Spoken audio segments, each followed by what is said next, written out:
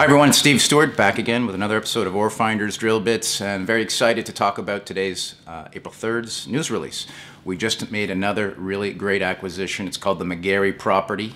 The McGarry property is located on the Beverly Hills of real estate. Really, it's the Cadillac Larder Lake Fault. We own about 2.5 kilometers of it now. It's located directly beside the Kerr Mine. For those of you who do not know what the Kerr Mine is, it is one of Canada's richest and most profitable, largest gold mine ever.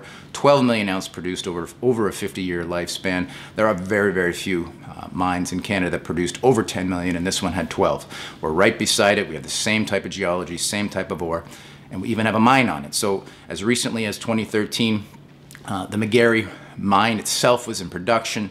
It was totally rehabbed. It's got a shaft, it's got a hoist, it's got a head frame, it's got offices, core shack, you name it, it has it. There's been extensive underground exploration.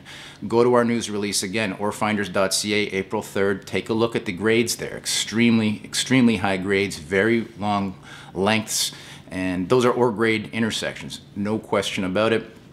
So we're very, very excited to have it. What else does the property have? It has over 100,000 meters in drilling. So it's been explored extensively in and around what's known as the McGarry Shaft Zone. And that's obviously going to be an area of focus. It's got a 43-101. It has a PEA on it, but Orefinders is going to update that, look at it through our own eyes, incorporate new data, and we'll move forward that way. Aside from the existing known resources, there's been other exploration on multiple zones.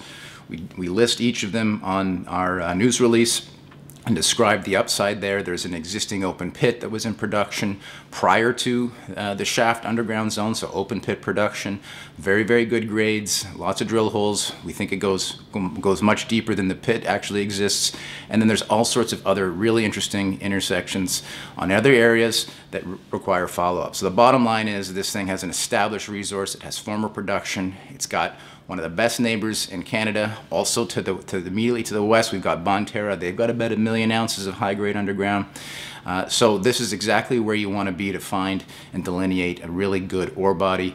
There's a ton of data, and that's going to be, again, one of our focuses is to look at it through our own eyes, apply our own techniques, get our own team on it, and move this thing forward. We acquired it from a company called Kerr Mines. Kerr Mines, I encourage you to go look at their historical market cap when they were at their highs, which is not too long ago. They were a very large company, and this was their flagship. And now we own it, and we bought it at a price of $1 million in Orefinders shares. I think that speaks for itself. It's a very, very good deal. We think this thing has tremendous upside. It requires geological interpretation and investment, and we'll do that going forward, but for now we own this thing. It's not going anywhere. It's 100% owned, and there's a huge opportunity for our shareholders. It fits very well with the Murado. It's and Knight, we're all sort of within a very tight radius of each other. So now Orefinders owns 3 advanced stage known resources, camp type plays that in time are going to be explored and hopefully developed into major ore bodies. This sort of business model is the exact same thing that worked on the Malartic, which is now Canada's largest gold mine, the Detour, which is probably Canada's 2nd largest gold mine, Cote Lake, which is a project that we were very much involved with, and of course just recently Sigma-Lamaque. So we like this business model. We like the real estate, what we have. We think we're buying things at really a fraction of their future value. And that's going to be reflected in our share value. So that's it for now. I encourage you to go online, look at our news release. There's lots of detail there.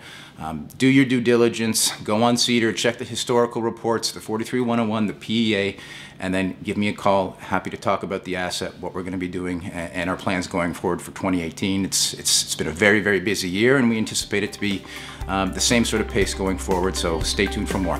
Thank you, and we'll talk later.